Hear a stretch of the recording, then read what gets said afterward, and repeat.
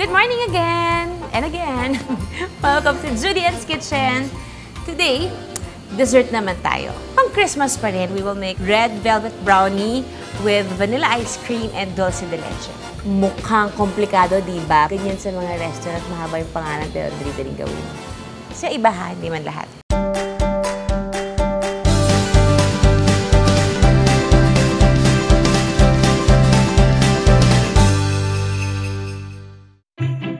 Uunahin natin yung ice cream. So, gagawa tayo ng ice cream sa ice cream ball. It's a nice investment as well. Dito natin siya iluluto sa double boiler. Why double boiler? Because ayaw nating maluto yung itlog ng agad-agad. Kasi pag niluto yung itlog natin, magiging na siyang scrambled egg. And ayaw naman natin mangyari. Kasi nga ice cream yung gagawin natin. So, sweetheart, 6 eggs please. Ay, 6 egg yolks. I'm sorry. 6 egg yolk ka na naman napunta.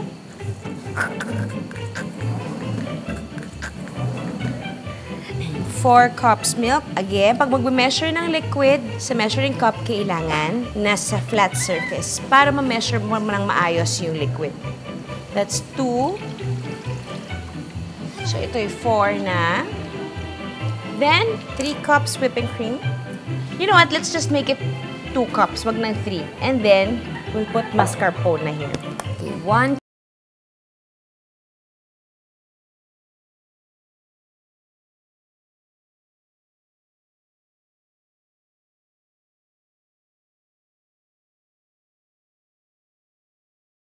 Laki ang difference niya. So, i-whisk natin to hanggang ma-incorporate yung mascarpone para matunaw siya. Okay. Okay, it works like this. Dito natin lalagay yung ice cream. Dito natin lalagay yung ice and salt. Okay? You have to put the ice now and the salt. Punuin mo ito, anak. Ice and then salt and then ice and then salt. Okay? Magtulong kayong dalawa. Okay. And then, we'll get 2.5 cups sugar. Huwag natin siyang ipapak. Kasi mag-iiba na yung measurement niya pagka pinitpit natin siya. So, kung parang gusto ko 2 cups lang, ayoko masyadong gawing matamis. Cups. Hintayin natin matunaw yung sugar and then we will do some tempering. Ano yung tempering? Yung hot liquid, isasama natin dito sa egg.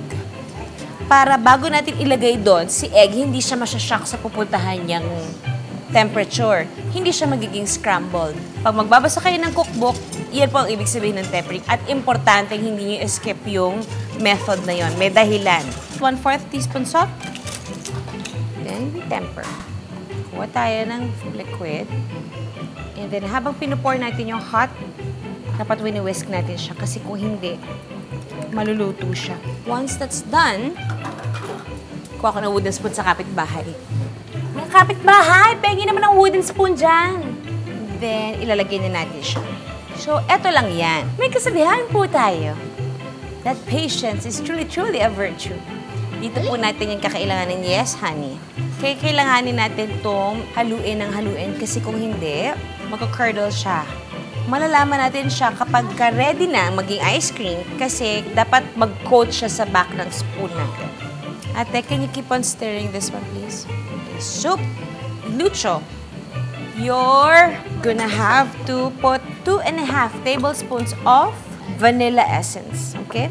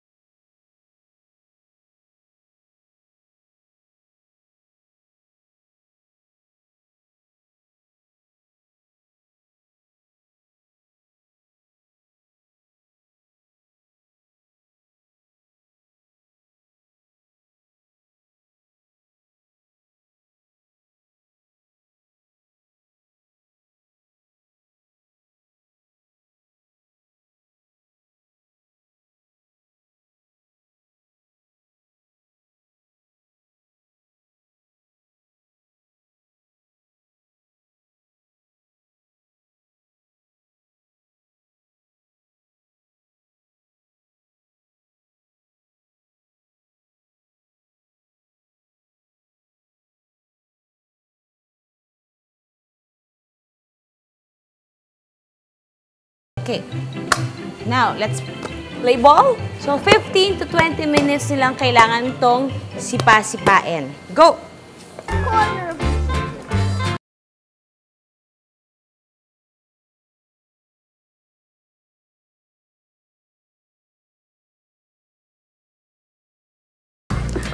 Gagawin natin yung ating red velvet brownie. We will melt our chocolate with butter. Importante na ma-melt siya properly. And para mas mabilis, chop natin siya ng mas maliit para mas ma-melt na siya agad-agad. It's important na yung water sa double boiler, hindi mag-reach yung bowl. Kasi pagka ganun, magka-curdle yung chocolate natin. Dapat nagsisimmer lang siya. And then we'll put our butter. Habang hinintay natin ito mag-melt, ako naman,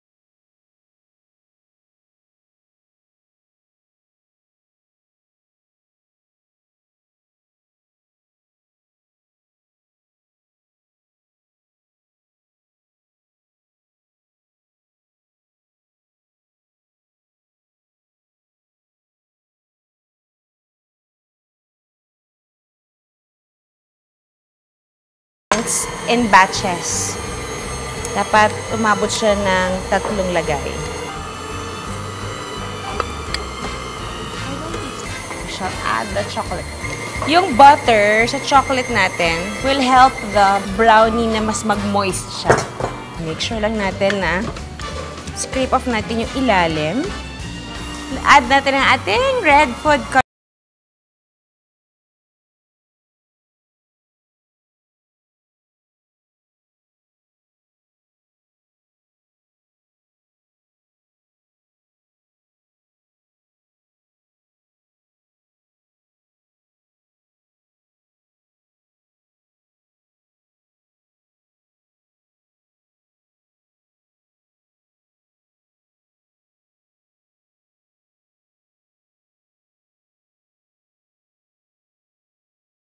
Natin.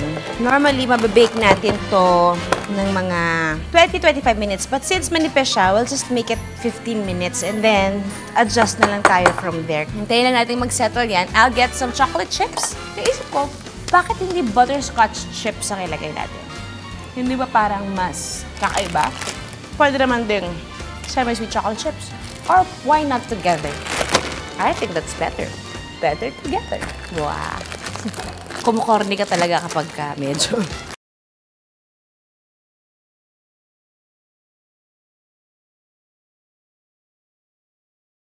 Dahil sobrang tamis na nito. I think that's enough. Kasi may cream cheese pa tayo. So, pop it in the oven for 10 minutes na muna. Kasi, paglabas niyan, and then pagsuot mo ng toothpick inside, and then it comes out clean, then okay na siya. 10 minutes. We wait. We will now make the cream cheese frosting. Dahil red velvet brownie siya, gagawin natin siyang red velvet brownie with cream cheese frosting. Bakit hindi? I-cream muna natin ang ating cream cheese. This is a 1 bar of cream cheese. It's important also na naka-room temp siya. Kontian lang muna natin yung butter. Siguro 4 to 5 tablespoons lang nakalagay. Pero gawin muna natin mga 2 tablespoons. Dahan-dahanin natin. Huwag nating bilayin ng bagay-bagay. 2 cups powdered sugar. Pero parang masyadong matamis naman yung 2 cups. Pwede 1 cup lang. Cream. That's the time, add tayo ng konti pang butter. Nag-cream na siya. Very silky na yung dating niya. Ayoko na masyado matamis na frosting kasi feeling ko yung brownies natin alone, matamis na. What happened to you?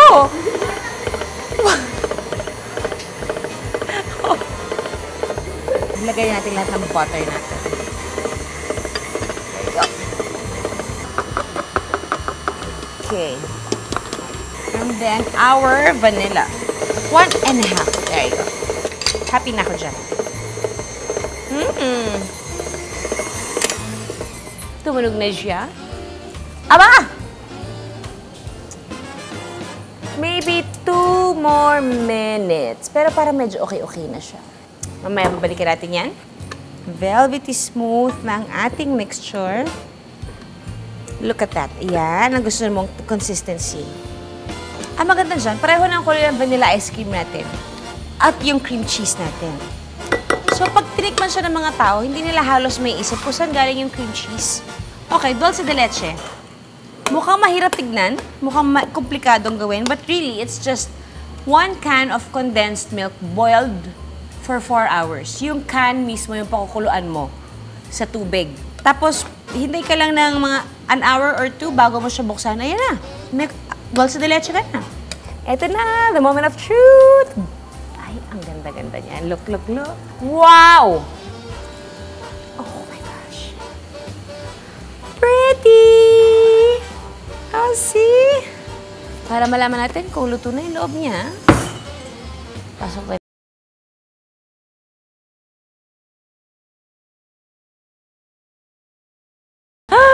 Hindi pa siya luto. Babalik pa natin siya. Balik natin siya, maybe 10 more minutes or 5 more minutes.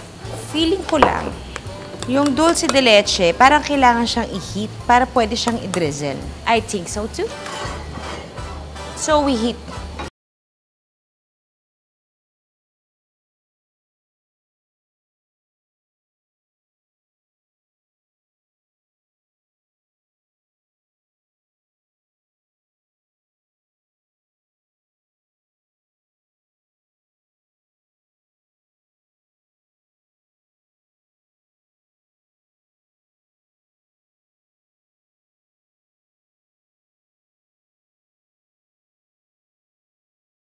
Wow! Look at that. Feeling ko tama lang yung ganitong nipis. Tignan nga natin. Ha ha ha! Habang kasulukuyan ako naaaliw sa kanya, maglalagay na tayo ng cream cheese sa ibabaw. Matigas ka, chong. Okay. So, ayan yung ating hot, warm dulce de leche. Pwede nyo i-top ng almonds, or cashew, or nuts, or something. And then, para lumabas uli yung pagka-pula niya, crumble tayo ng... At dahil natutulong na siya, tikman na natin siya. Okay. May ice cream, may cream cheese frosting, andun yung brownies, Lord. 10 pounds sa batok.